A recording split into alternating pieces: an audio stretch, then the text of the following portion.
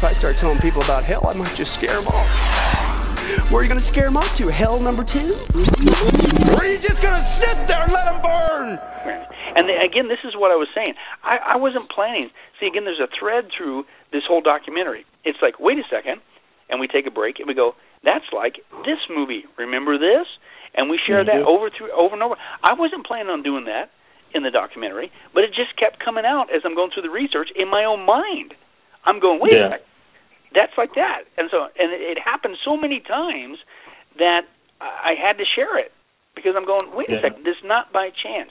We are being prepared for something. Oh, and by the way, if you recall in that movie, the Gene Simmons character, the one way that he was for sure to get people is he even had created this gun that had these bullets that literally could chase people down. So he'd fire, and who cares if you were around a corner?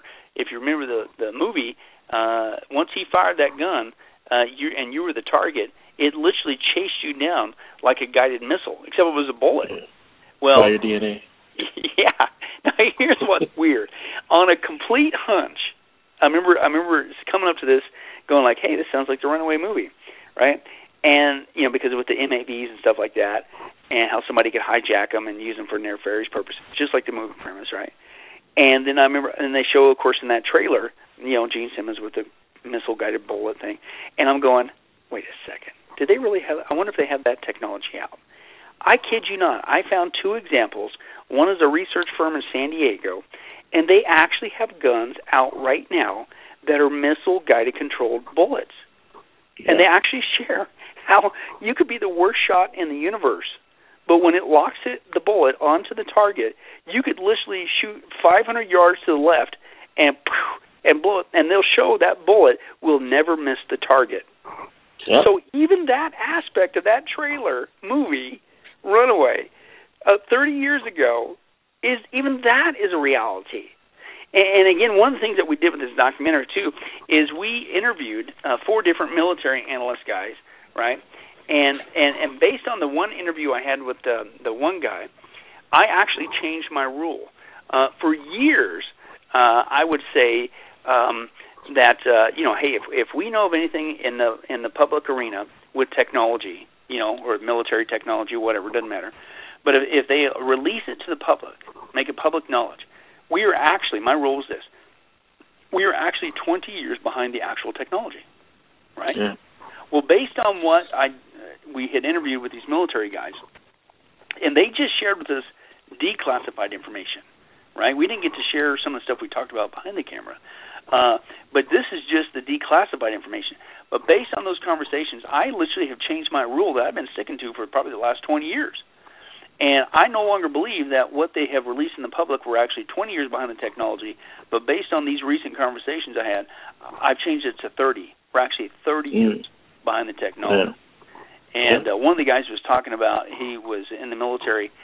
This guy is still in the military. And this guy actually is also working at one of the drone bases for the military. But anyway, so he shares how in the 70s,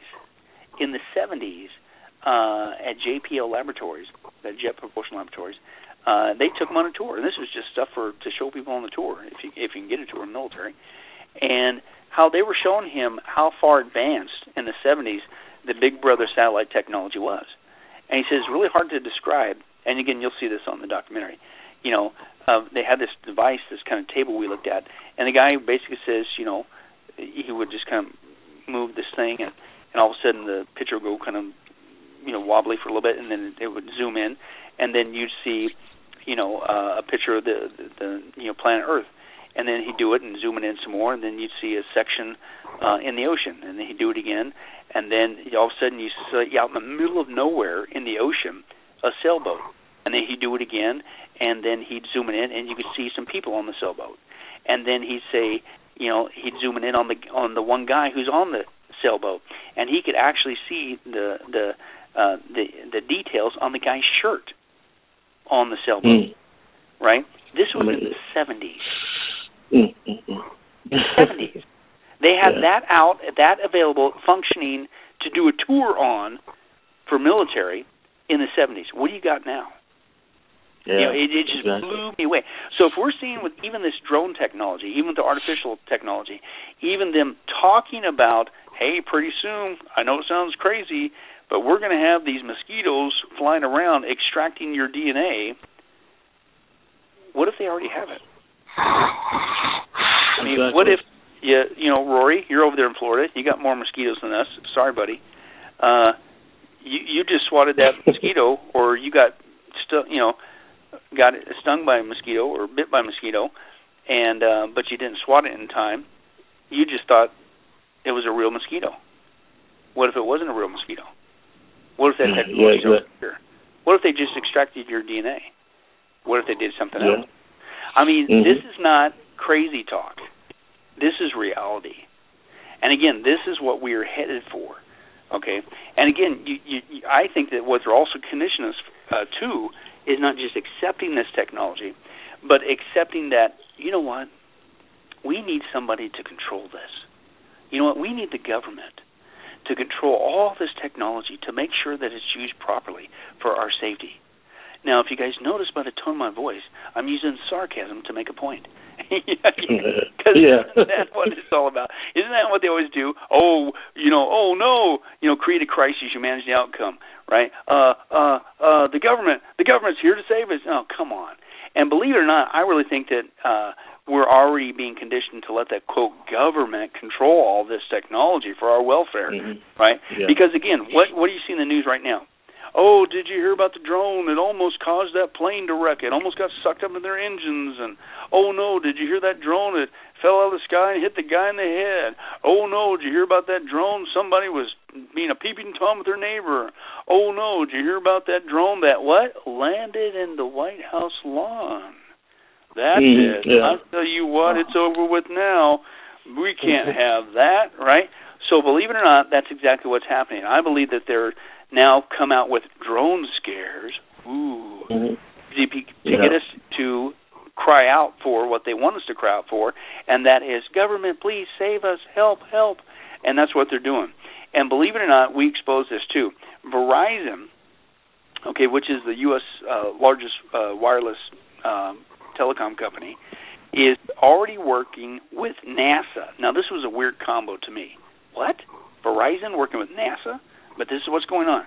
And Verizon has teamed up with NASA and signed an agreement last year with NASA, okay, at the NASA's Ames Research Center, okay, and the reason why is they are developing a system to monitor all civilian and commercial drones. So basically the whole drone technology, okay? So, and the whole thing is to quote, to quote, protect us, okay? And let me read to you this little quote there. They say, at the moment, there is little to stop operators flying wherever they want with these drones.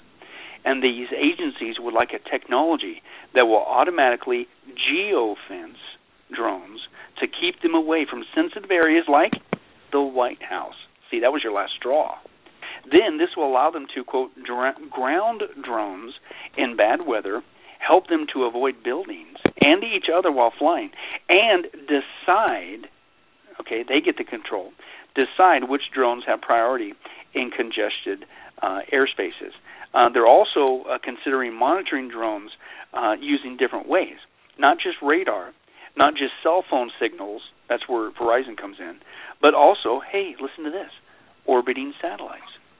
So here you have Verizon working with NASA to develop a system that will control all the drones, technically, wink, wink, in the United States. But one of the things that you're using to control the drones, okay, quote, for our safety, is with satellites. Satellites, once you use satellites, that means you can control not just what goes on in the United States, but around the world. This is actually what's being developed right now, okay? And again, this is what most people don't realize. All of this is happening to our planet all at the same time. And it just blows me away how little people have any clue of what's coming. Okay, now, believe it or not, again, we're talking about drones.